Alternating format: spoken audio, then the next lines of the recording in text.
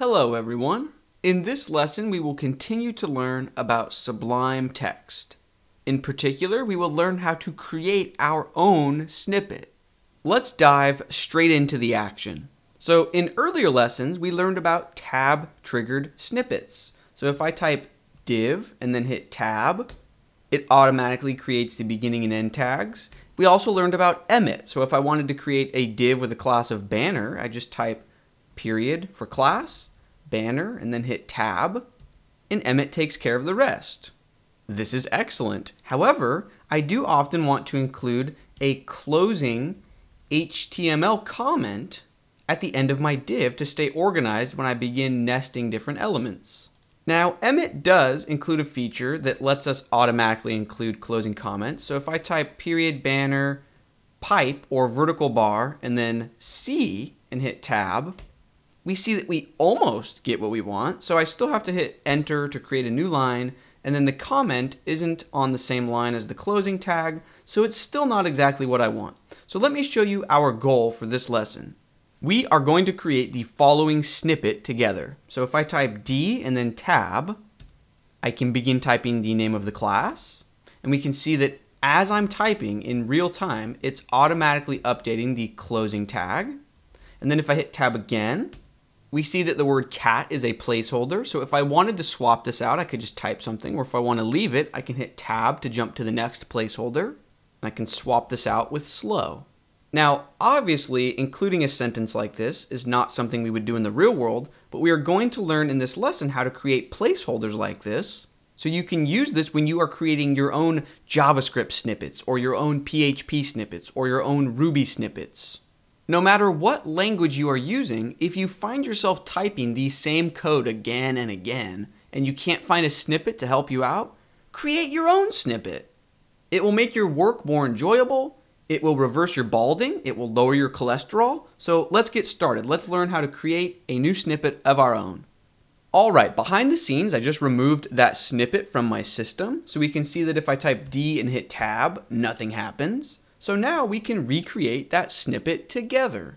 To create a brand new snippet, look in your Sublime text menu for Tools, and then click New Snippet. This will open a new unsaved file, and this is the boilerplate snippet code that Sublime Text starts us out with. Let's begin by simply making our snippet output Hello World.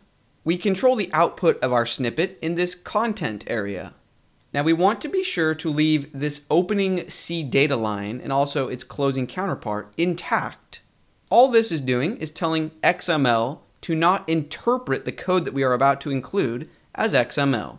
So between this line and this line, we are free to include any code we want. So I will say, hello world. All right, and we want the tab trigger for our snippet to be the letter D. So uncomment this line that reads tab trigger. Also remove this closing comment. So I will include the letter D. Whatever you want your tab trigger to be, you can type here. I also encourage you to set a scope for your snippet. So let's uncomment this scope line. Setting a scope makes sure that your snippet can only be activated when you are in that particular language. So in this case, we are creating an HTML snippet, and so we only need this snippet to be available when we are editing HTML files.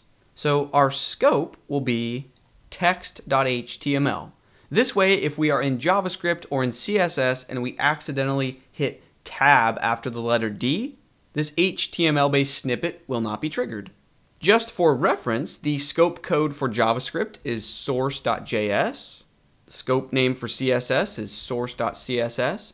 I will include a link so you can find the scope names for every major language, but we want this set to text.html. Okay, at this point, I'm ready to save my snippet, so Command S. Sublime Text will automatically know to save this in the correct system folder. I will name this my div. You can name your snippet anything that you would like, but we do want to be sure to give it an extension of .sublime-snippet. Excellent. Now if we hop back over to a demo HTML page and type D and then hit tab, there is our snippet. Okay, so we know our snippet is working, but we don't want to just output hello world. We want a div with an auto-closing self-comment. So let's remove hello world and instead div class equals closing div. Now within the quotes for the class name, $1, this will create a field which we can reuse for our closing comment. So let's just create a standard HTML comment. And I like to include a /. Maybe you don't, just to signify that it's the end of the element. And then we want to output that field name again. So let's hit save and let's try out our snippet. D tab banner. Excellent. Now I do see that my cursor is blinking on both lines, and I don't like that. I would prefer that it was only on the top original line. So we will circle back around to that issue towards the end of the lesson, but for now, let's move on to learning about placeholders. So let's head back over to our snippet. Let's imagine that within this div, we want to create a paragraph. And within that paragraph, we want it to read, the blank was blank. So the first word, we will want it to be a field, so $, curly brackets, 2. Now if we include a colon, we can define the placeholder text. So let's say cat. So the blank was. Now we want to include an additional field, so $, curly brackets. This will be our third field, so 3, colon, fast. So let's save our snippet and give it a spin. So in our HTML demo file, D tab banner, let's tab again. I'm happy with the word cat, tab again. I'm not happy with the word fast. Great, so it's that simple. We can pepper our snippet code with different tab stopping points. This is the syntax if we simply want our cursor to be placed somewhere, just $symbol and a number. And this is the syntax if we want to use placeholder text, curly brackets and then a colon.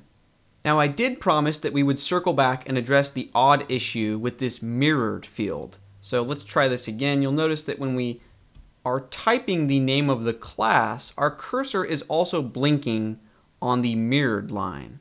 Now in many cases, this will be the behavior that you want. But in my particular case, I don't. I only want the cursor to be on the first original line. So instead of mirroring this field, we will use something called substitution. Let's jump over to our snippet. When we want to use substitution, we will use the curly brackets, so $ curly brackets, then the number, and we are going to use regular expressions.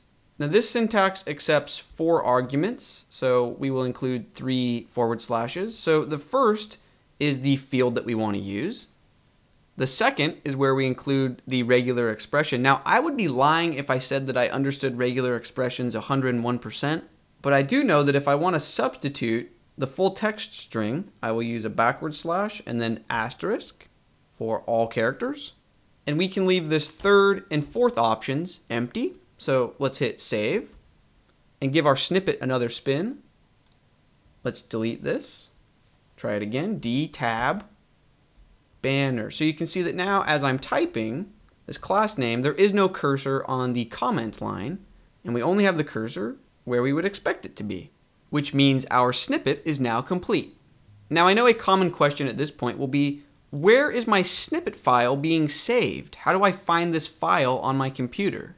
The easiest way is to look in your Sublime Text menu for Preferences. It should be one of the main options on PC. On Mac, it's under Sublime Text, Preferences, and then choose Browse Packages. That will pull open the Packages folder, and then we want to navigate into the User folder. And this is the folder where your snippets will be. So here is the snippet that we just created together. So from here you can rename the snippet, you can delete it if you don't like it. You get the idea. And that will bring this lesson to a close. Now, please don't think that snippets are only for simple things like HTML output. In this lesson, I simply wanted to show you the basics. Fields, placeholders, mirroring, and substitution. And now I want you to take those basics and run with them. So go and create snippets that match your idiosyncrasies, your preferences. Ooh, I want a new line here, a tab here, I want to tab down to this line. You get the idea. Create snippets that read your mind and make your work more enjoyable in any programming language and for any level of complexity. In our next lesson, we will learn how to customize Sublime text key bindings or keyboard shortcuts. Should be a lot of fun. I will see you then. The lesson you just watched is a part of my web development workflow course. The course covers Sublime Text, Sass architecture and organization, Git, Grunt, Bower, and more, and we use all of this to build a modern website together. The lessons that are about a single tool will be available for free on YouTube, and the lessons where we really sink our teeth into something or see how 2 or 3 tools are coming together, or maybe write a bit of custom CSS or JavaScript together, will be part of the premium course. If you want to be notified when the premium course is released, you can sign up via the description for this video. Or if you're watching this video in the future, the course has been released and you can find a heavily discounted coupon code in the description for this video. Thanks for watching. Bye.